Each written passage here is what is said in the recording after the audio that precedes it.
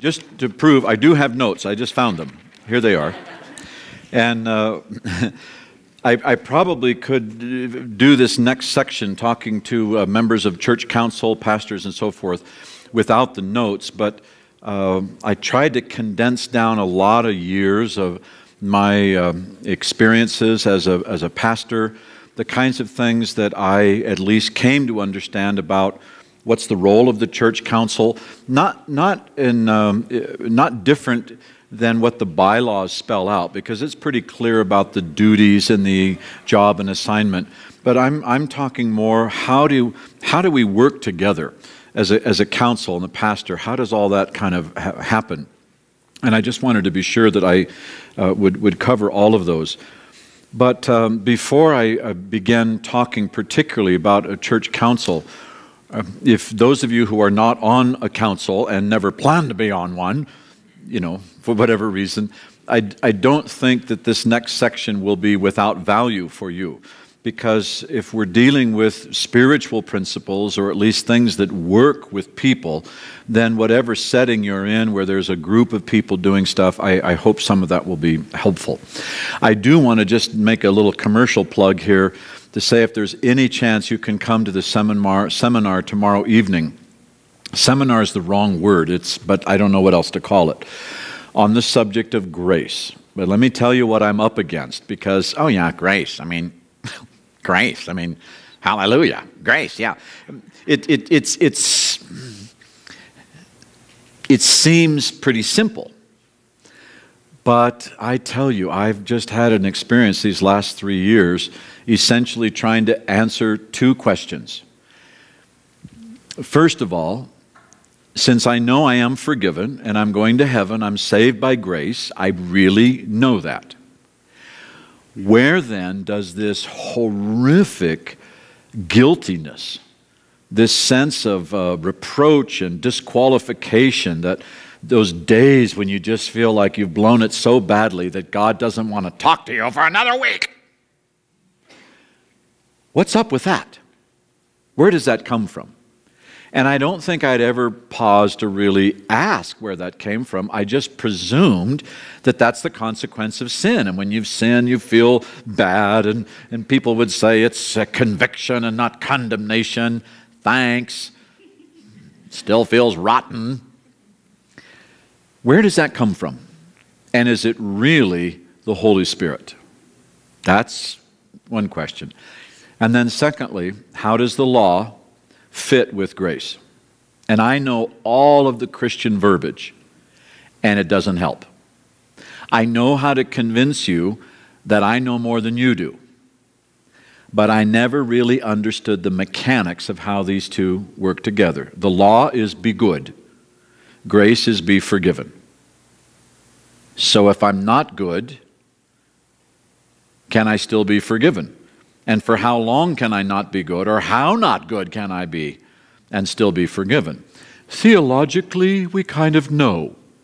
But deep down, there's this feeling that maybe you've been not good for too long, and you're presuming on the grace of God. So I wanted a firm Bible study answer to these questions, and it has rocked my world.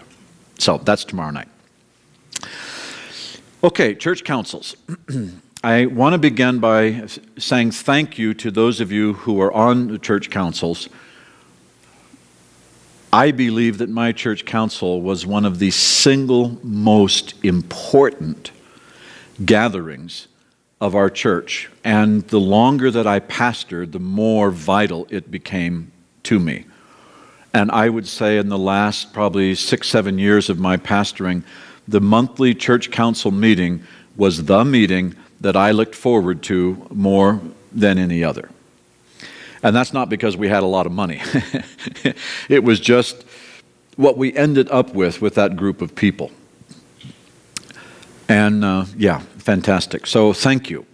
You as a church council represent a strata in church. You know, you have maybe the more public or designated leaders, and then you have another layer or tier of leaders, and then you have, another, and so forth. And the church council was always in my mind a great cross-sampling of my congregation. You know, these people that want to find out if volcanoes went off back in the Ice Age will drill down into glaciers, and they come up with these long tubes of ice, and then they look at what the particles or something were in the ice. To me, a church council is a fantastic way to bore down into my congregation and find out what's really going on. So I've found them quite keen. Spiritually speaking, there's two things that a church council, I believe, does. And I'm always more interested in the spiritual stuff than in the more material things. The first is, let me remind you of the story when the spies were sent into the promised land. You know, there were 12 that went in, all 12 came back, but only 2 had a good report saying, hey, we can do this, we can do this.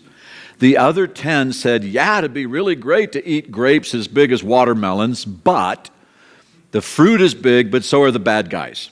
So I don't really think we can get the good-sized fruit because of the good-sized enemies. And they backed away. Here's my first startling statement of the night. Where your church can end up going is as much a result of this mid-level leader as it is of the pastor, him or herself. These spies, I mean, Moses had a vision. God had a plan.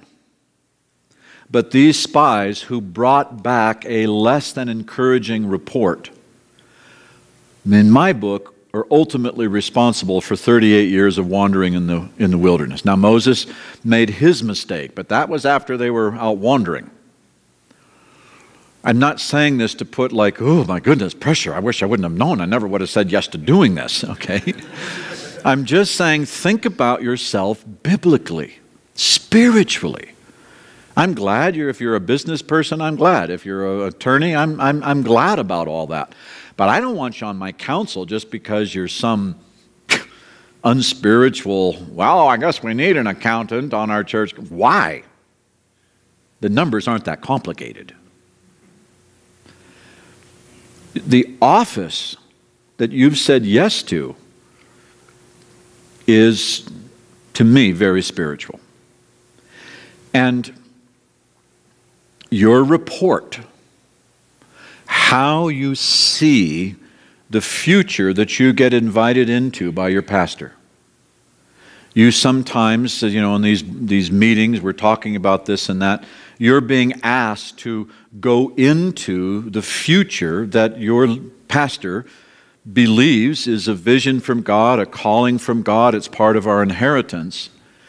So when you go in, don't just go in as a natural thinker.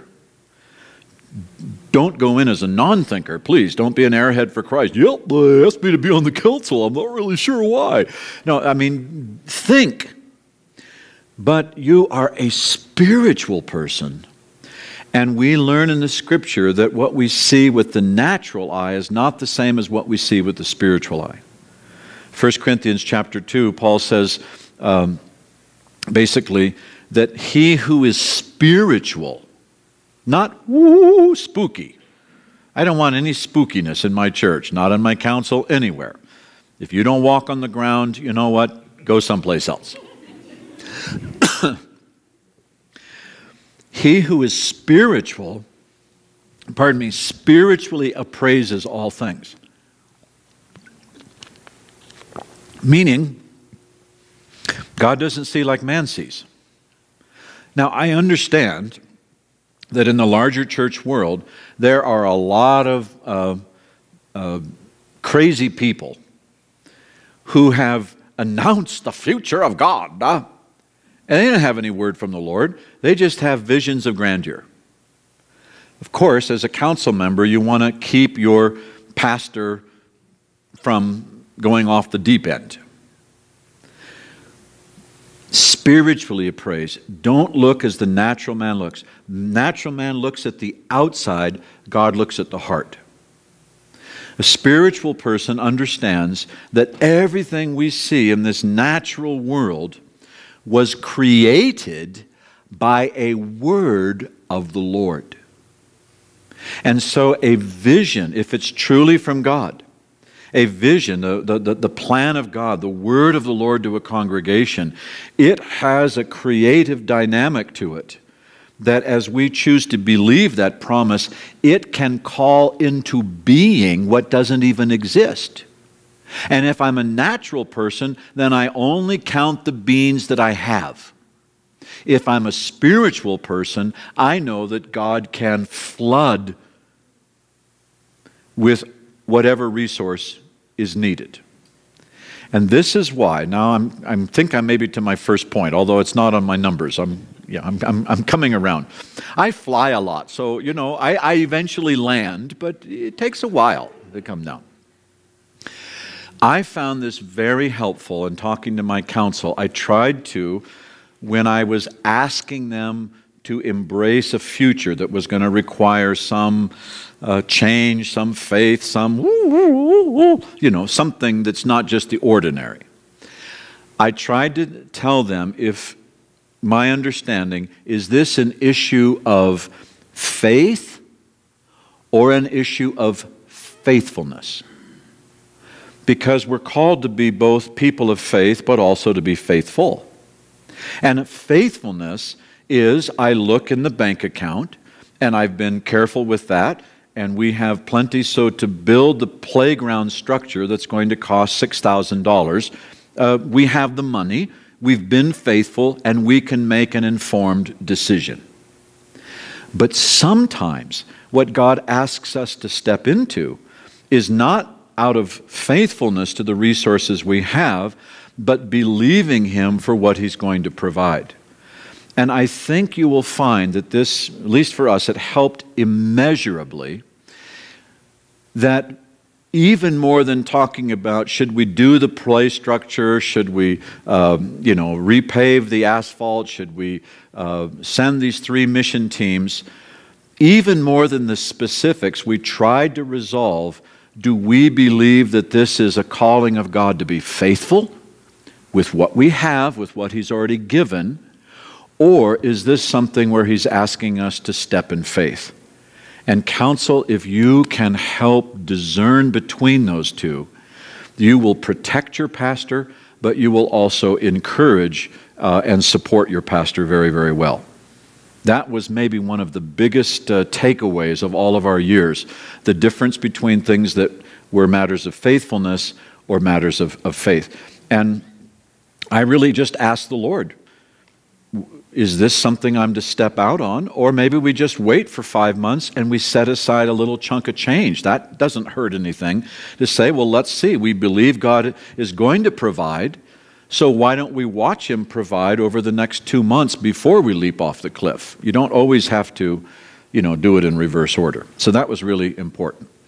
All of this is to say, spiritually, one of your big assignments is to go into the future, ahead of you, but also bring back a report of what's up ahead for the future.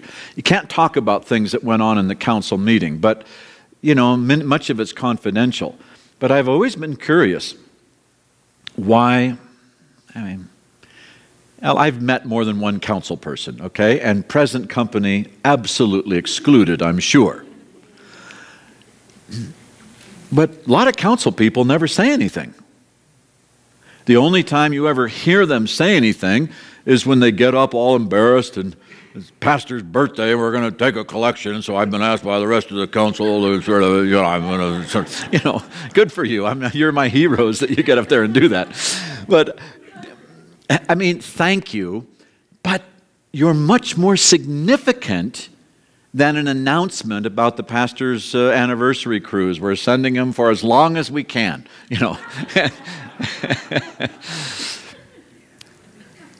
Within the bounds of confidentiality and not disclosing stuff that would be inappropriate, I think the church council being excited about the future and declaring their belief in what God is doing, just saying simple things like, I tell you, I love this church. We have council meetings. Trust me, there's too many details to go into. But man, I'm telling you, this is a rockin' place.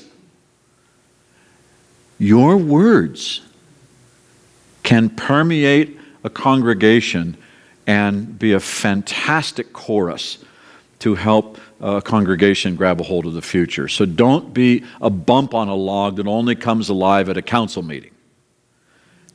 Talk. Okay, so that's number one, going into the land and bringing back a good report. The second spiritual thing that a council does, we find this in 2 Corinthians 4, 5, or 6, right-hand page, right-hand column. And he says this. Sorry, I should have put more in my notes, I know. Am I torturing you teachers? You're like, can't the man just stick with one line of thinking? No. No. I mean, I can, I have, I'm not. We have regard for what is honorable, not only in the sight of God, but also in the sight of man. It was Paul talking about a pretty good-sized offering that had been taken, and so how do they administrate this money? And he says we're very careful.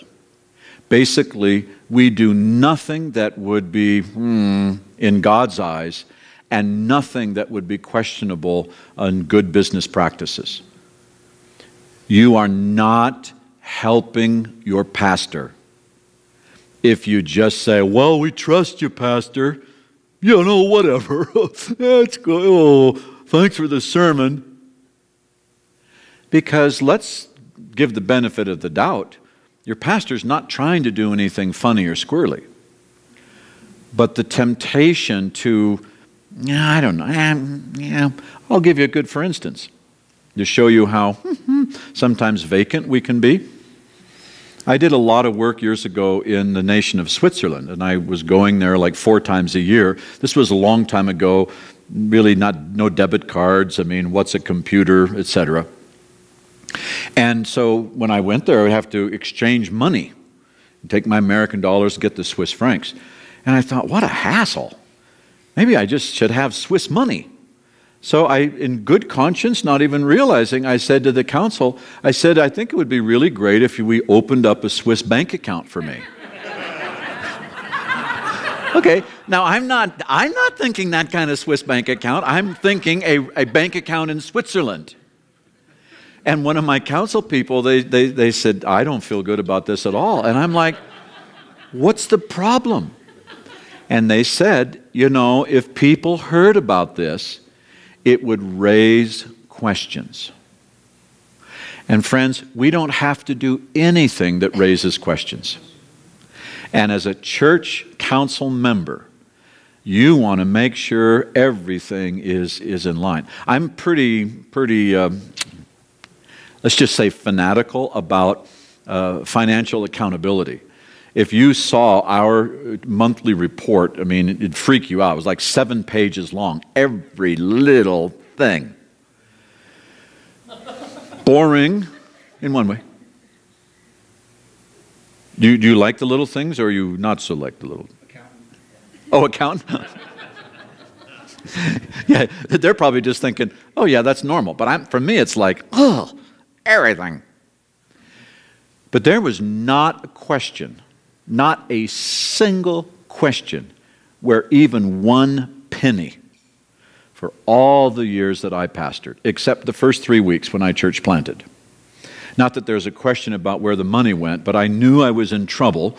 We take the offering home. We have no office. We have nothing. I've got this cash and money, and I was terrified of it. I mean, I threw it on this one little, and I'm like, oh, somebody get it out of here. I'm not comfortable. But it's just me. We just church planting, and so I'm doing the books, right? With 3 weeks gone by, even using a pencil, whiteout, and an eraser. You know, if it doesn't... Okay.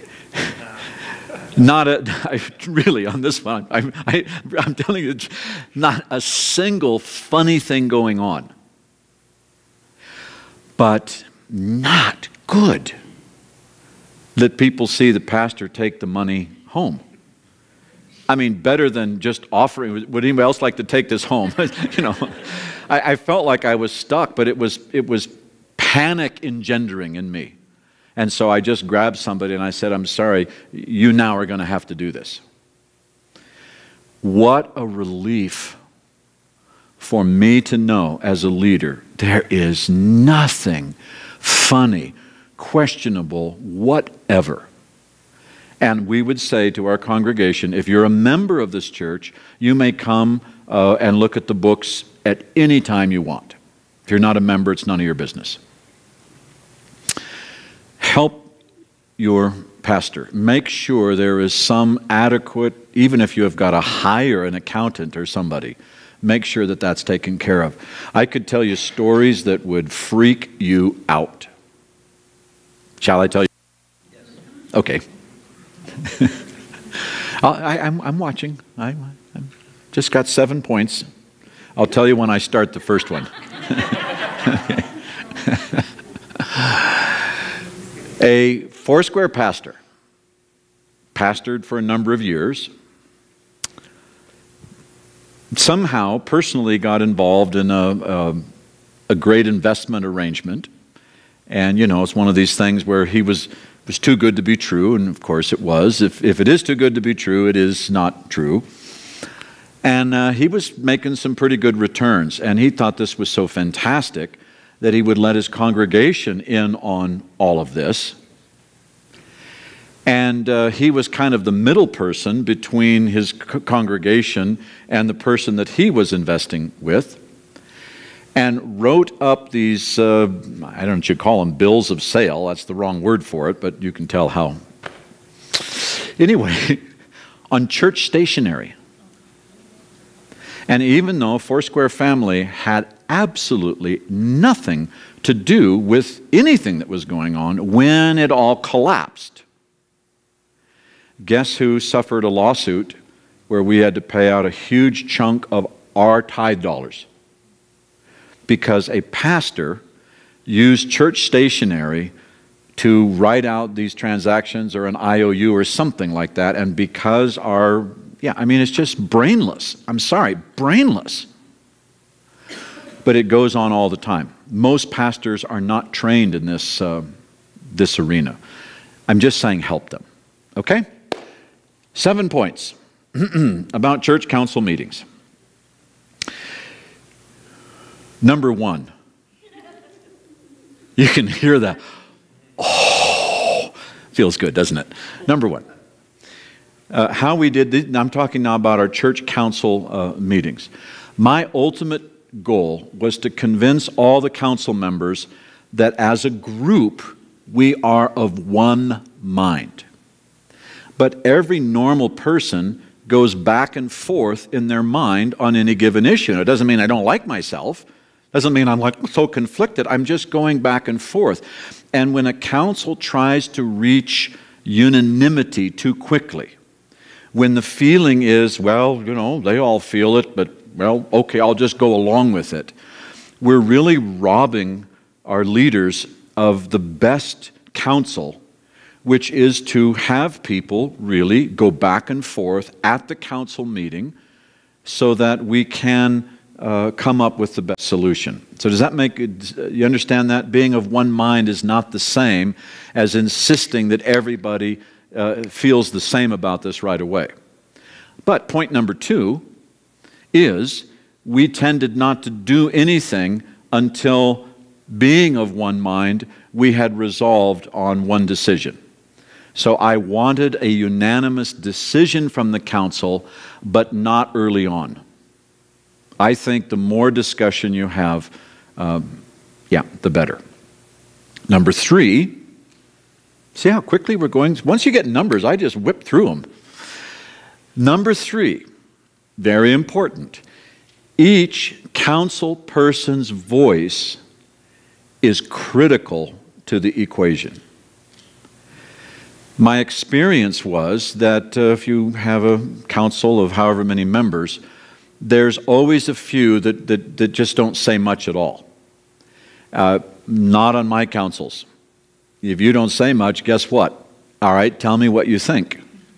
You haven't said much. What do you think? And even if what you think is the same as what somebody else thinks, I would say, you say it. Don't just, I'm with Bob on this one. What did Bob say? I want to hear. And the reason for that is because, again, you look in Scripture, and many, many times, the word of the Lord comes to an individual person. And they're not like, waiting for the word, Lord, here I am. It just comes to them. So I wanted my counsel to feel that each one of you, we don't know in this discussion who's going to receive the prompting, who's going to receive something from the Lord. So don't count yourself out. You don't have to be a blabbermouth, but don't imagine, well, I'm not that important. I don't really know anything about this stuff. I don't think that's the deal, that you have to know about building codes. But I think if you've got, it's funny, this thought just keeps coming to me, especially when it's a scripture. Every voice is critical. Now, we did something I'm really happy that we did. I don't know if any of your councils, any of you, when you elect, or appoint, you have both the husband and wife, or both the wife and the husband on your council. You doing that? Rockin'. Yeah. As far as I know, this is my last attempt to impress you. All others have failed, so I'm going to try. As far as I know, in Foursquare, we were the originators of that. Nobody had ever done it before. Yes, isn't that fantastic? Well, if you do it, then you know it really, really works. And it made the food so much better. Every council meeting began with a meal. And in our minutes, we actually post what was served for dinner. And that's only because I wasn't as kind then as I am now. And I was thinking to myself, years from now, somebody's going to go back through these archives and they're going to read these council minutes, because we kept them very, very meticulously, and they're going to read about some fantastic dinner and wish that they were there. Okay. Yeah, so I want to make sure everybody can talk. We made a big deal out of saying, if your spouse is sick or out of town or something, don't you not come just because your spouse can't come. And we didn't count the couple's vote as one vote. They were individually, everybody gets to vote. And all of this was to make the statement, you are very important and don't be afraid to speak your mind. That leads me to point number 4. Man. No one, I'm trying not to smile. No one has to explain their feelings. They just, I don't know. You don't have to make your thought comprehensible. I mean, try. Perhaps I'll just tell you where this came from, and it will explain it much better than what I'm trying. I don't know what my fingers were doing either there. Okay. Really, get a life, would you?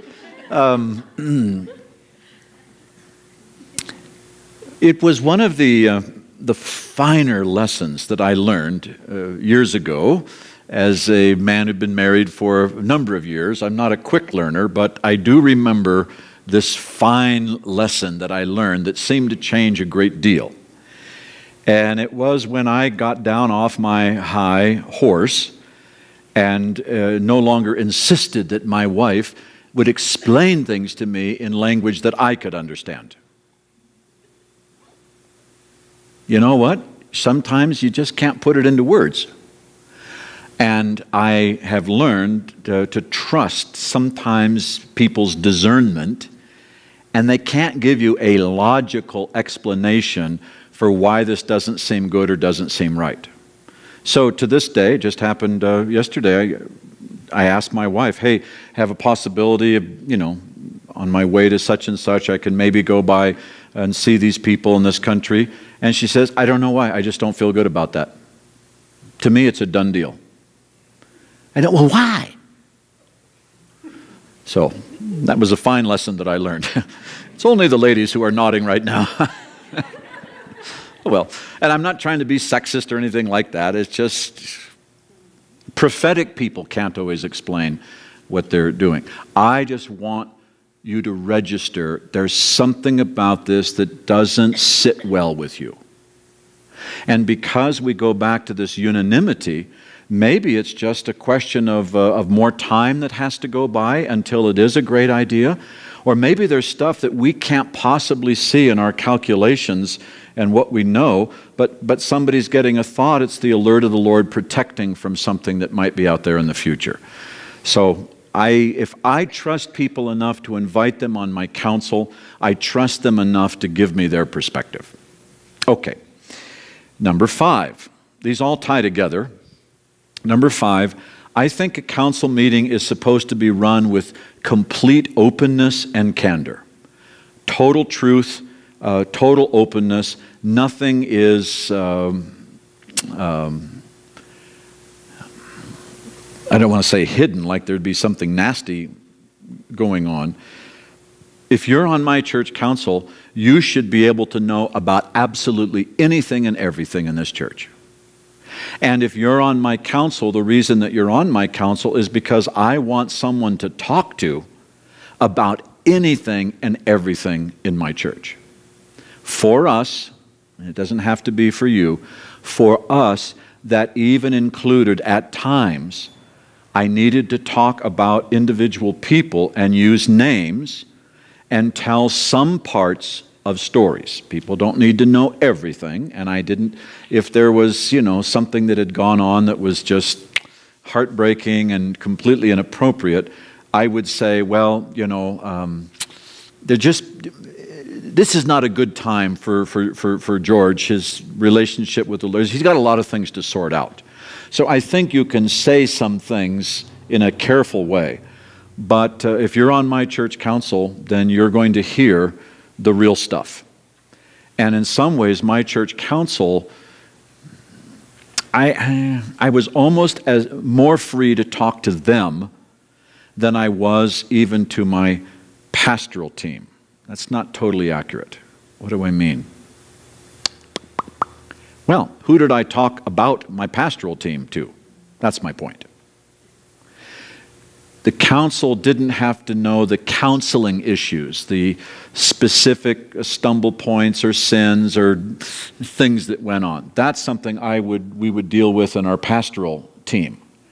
But I wanted the council to know everything that was going on with our staff and how we were relating that way. So great openness, great candor.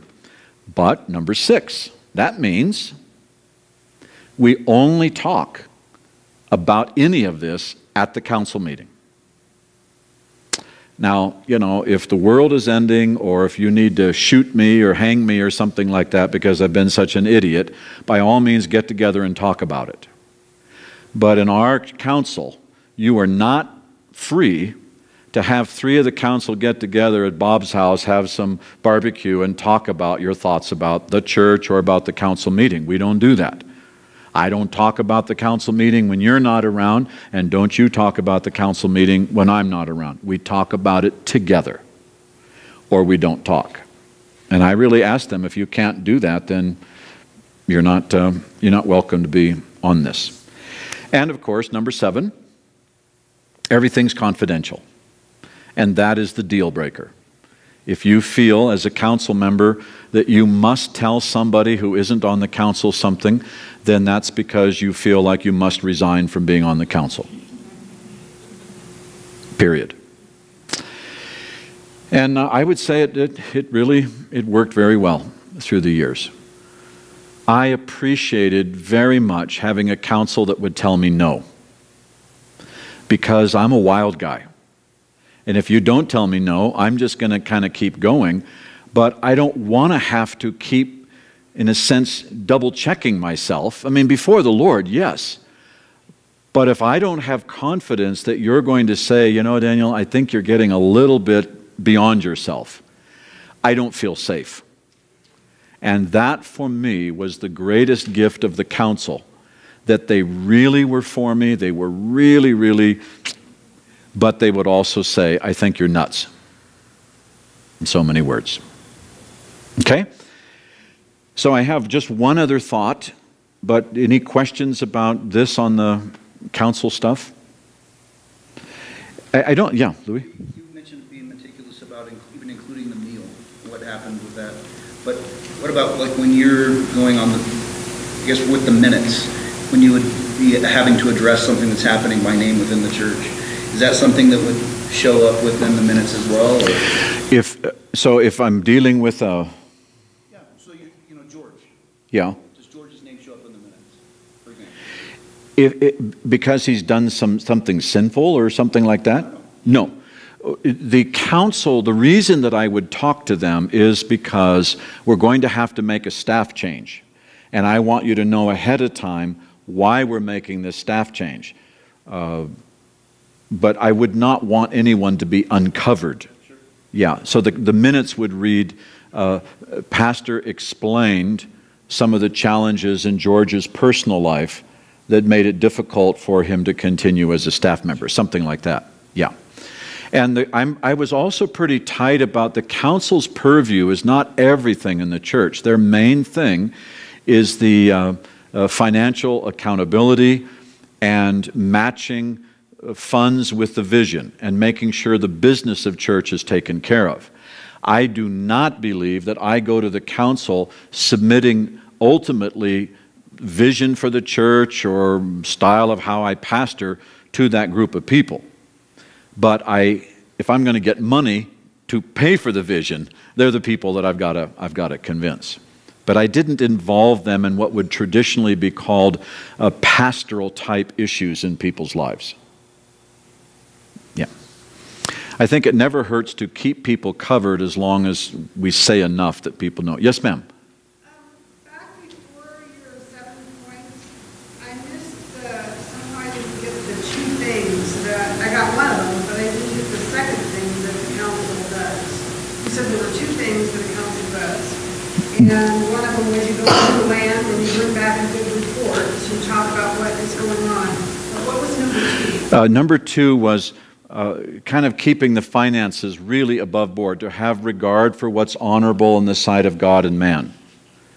So you are protecting the integrity, the financial integrity of the church. That's number 2. And number 1 is you are going with the leader to see the future and then bringing back a great report so that the whole congregation can say, all right, I guess we can do it. Is that clear then? Okay, thank you. Yes, sir. Can you talk about some of the seasons that shift? I mean, I'm very aware it's very different to have a smaller church plan and you have a church council and you have a church with a staff that's full functioning, and they're very same principles apply. Yeah. Without question. Yeah. However, the practical portion of how they might lay out, because you probably even in here I think we have a lot of different, kind of. There's a little bit difference between the two. How does somebody, what you share, apply to that? Okay, I've only got one hearing aid in. I'm pointing to the wrong ear. So I think that, yeah, it's only partly occupied, so plenty of room. If I'm hearing what you're saying, it's more, so a different size church or a newer church council? Mm-hmm. More developed churches, like that council functions very differently. Yes. They just started this week. Yes. Really, yeah. Just got chartered recently. Okay. So there's a difference between that and how that's... Thank you. Yes, there is a difference. I'm going to sound like I'm saying the opposite, but for a newer church, a church plant, a smaller congregation, resist the temptation to get a council too soon. It's not like they become evil or something when they become council, But to me, a council is a group of people we've really in some kind of long-term relationship, and we have a desire to bless this congregation and to find everything that God has for us. I think that just takes a little bit of time. So 2 years before I had a council, I would say that's probably a good idea. However, my understanding was always that if a church does not have a designated council, then, then I think the divisional leader should become a reference point, and in times past, I required that of churches without a council. You send me your agenda as though you had a council, and you send me your monthly report, and then we can talk about it if there's any issue. So don't be in a hurry. But then, switch to the other side, I find that inviting people onto my council is one of the very best discipling arrangements I could possibly have, because I get to explain how we think about things and what we're up to and why we do A, B, and C, and there's this scripture and that scripture and all. So maybe you would begin with a more informal. I just want to ask if you would be willing to meet with me once a month. Eventually, this might become something like a council, but I just really covet this time with you. So work into it slowly. People have to be trained to be good council members. Just because you're a good businessman actually can make you a bad council member because you just think about business. That's not the kingdom. So you're going to be discipling people into this whole process. And I don't think you need a large council if your congregation is normal size. Some people call it small. It's normal. The average, do you know the average Foursquare church is 57 people. 900 of the Foursquare churches, and we've got like 1,600 left, we keep losing, are under 60. That's normal. And there are some of us, Ralph Moore, myself, and a few others, who trying to cast a different vision for the future of church. To me, a council would be maybe 3 people. And that would be great. Mm-hmm. So did that kind of answer your question? Or, I mean, it could be 5 people. I love inviting, please join me for leadership. I'll take you. Yeah, come on. And then you just train them. Okay, other, yes ma'am, or sir. Are you saying that you pick the council and the congregation has nothing to do with it? Okay, thank you. Fabulous question. I don't know if you know this, but historically, up until, I'm going to say 15, 20 years ago, all council members of Foursquare churches were elected by the congregation. Different church, there was nothing spelled out about how these people would be nominated, but they were voted upon by the members of the Foursquare church. And that, frankly, served us very well for a long time, and a good many Foursquare churches still do that. I don't even know what the percentage is. I think it's probably still the majority. About 20 years ago, a number of people, pastors, especially of churches that were larger, where the congregation didn't even know each other, they basically said, how can we have a vote on council members when people don't know who these individuals are? It just becomes a popularity contest, or whoever got their photo taken, gee, that's a cute outfit. Yeah, I'll vote for her. There was no basis for making the vote.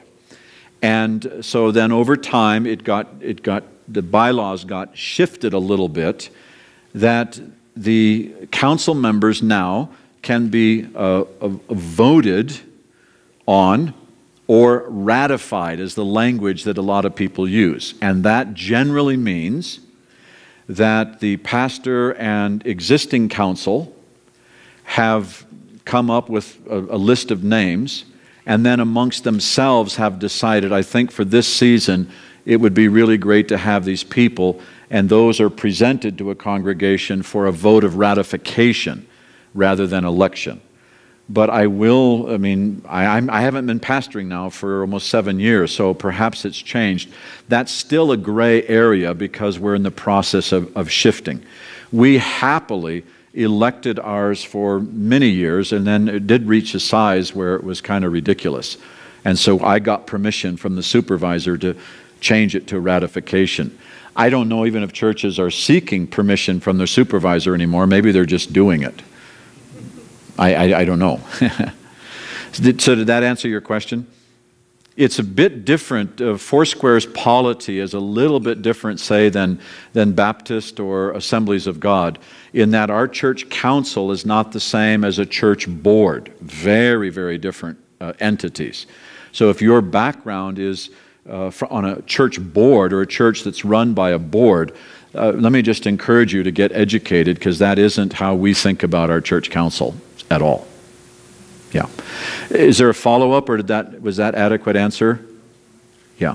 Mm-hmm. I have a question to follow up on that. Does that have to be, if you want to have it changed, does it have to be established in the bylaws then, or the bylaw changes that have to be made? Well, I'm doing this from limited resource of memory. But I do think that the bylaws have been changed, and this word ratification is in there. How that gets interpreted might be still a little questionable, but there's a lot of things in the bylaws that how you interpret it gives you a little wiggle room. I think we're trying to chart a narrow course between two extremes, and both of these are deadly. Where you have a pastor who really just wants a rubber stamp approval of, friends, relatives, and the dog, who will say, yes, sir, oh, yes, ma'am, amen, yes, sister, preach it. And that's it. And that will scuttle a church eventually. It's horrific. On the other side are the controlling council or board. Council members who say, I was here before you got here, I'll be here after you're gone, Pastor. That is death. So we don't want a pastor who just nominates her chums and people that always go along with her, but neither do we want the council to be configured almost by random or a few strong personalities in the church that get a lot of votes. And the reason they got a lot of votes is not because it's a spiritual giant. They just have things. So how do we navigate that? That's the issue. And so I think churches are finding their way in the midst of that. Okay, my last thought, because it's 8:20, and I can feel the energy has diminished somewhat.